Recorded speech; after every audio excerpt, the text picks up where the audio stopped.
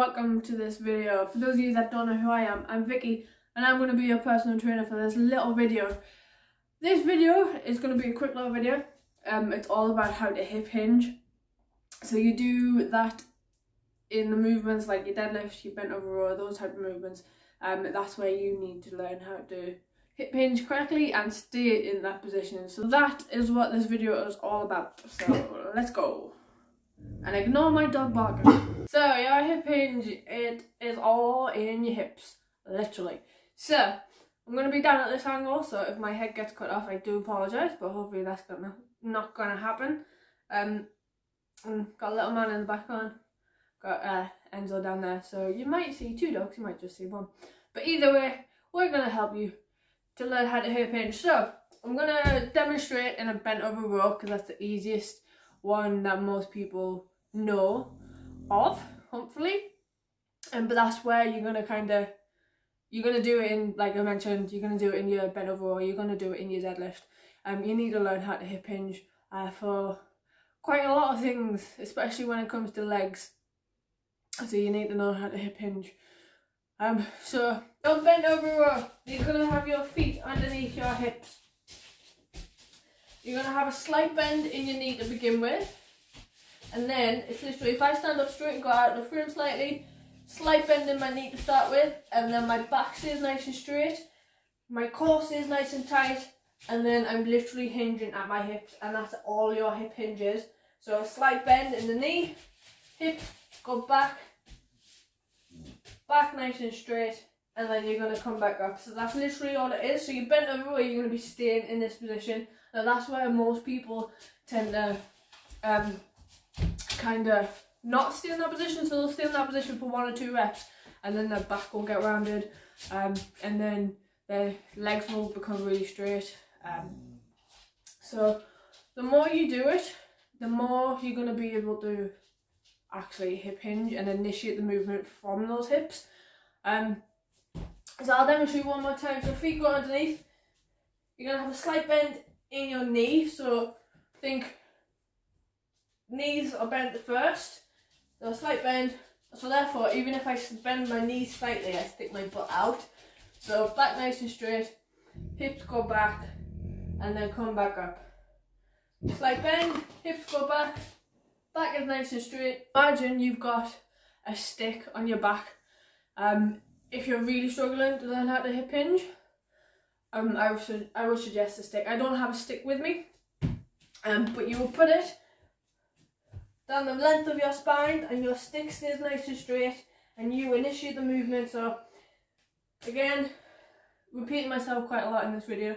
So a slight bend in your knee, that will automatically kind of push your hips back slightly and you want to continue that movement. So imagine stick on spine, your stick stays nice and straight and then come back up.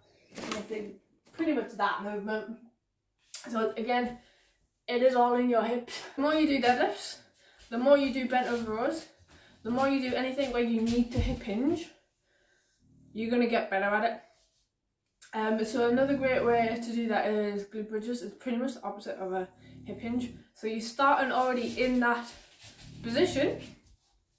So you're starting kind of where your butt is already stuck out, but your butt's on the floor, feet are coming up to your butt, and from your knees to your shoulder blades, your butt is going towards that sky.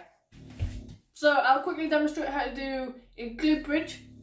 It's pretty much the opposite, like I said, it's the opposite of your hip hinge. It will help you get strong glutes as well, so it will help you in your hinge movement, because it does come from your, like I said, your hips, but it's also you've got your glutes, you've got your legs. As long as you have a strong lower body, you should be able to hip hinge. So your glute bridge, head goes on the floor, pretty much hips come up to the sky, and then you're automatically kind of stood or lying in the position that you should be when you're in a bent over row or you're hinging your hips. So again, from your knees to your shoulders, nice straight, squeezing that butt as hard as you can, driving that heel in particular towards that floor, and then coming back up. That should help with your hip hinge as well. Anything where basically you've got to move your hips in a way. Any exercise where you've got to move your hips, you are hip hinging. So again, it's a lot of repeating in this video, but the more you do stuff like that, the more you're going to get better at hip hinging. There you go, hopefully that has helped you learn how to hip hinge. So like I said, your deadlifts, your bent over rows, glute bridges, believe it or not. So anything where you've got to move your hips, and your hips go back, and that's a hip hinge. So a lot of people, believe it or not, don't know how to do that. So that again, the more you do it and the more you kind of stay in those positions, the stronger you're going to get in that position. So you can still do stuff like that at home, even with very limited equipment. So again, it will get you used to doing that. So the more you're used to doing it bodyweight, the more you're going to get used to it pretty quickly when we do go back to the gym and you do get to handle some weight. And that is the video. So hopefully you enjoyed that video. And you enjoyed my dogs as well. And a little chunker. But yeah, make sure you like this video, subscribe. Let me know what video you want to see next, whether that's class or whether that's another how-to. This is probably going to be probably the shortest video for your how-to ever, pretty much, because it's not that much explaining to do. It's literally just slide bend, hips go back, back stays nice and straight, and it's all one movement, it's all one solid movement in your upper body. That's literally how you hip hinge. So again, not to repeat myself over and over and over again.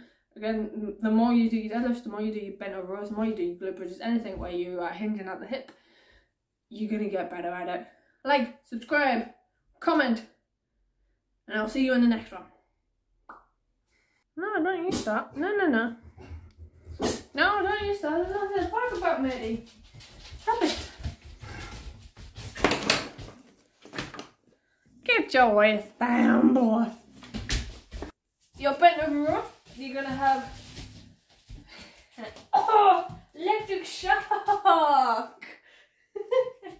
Wow.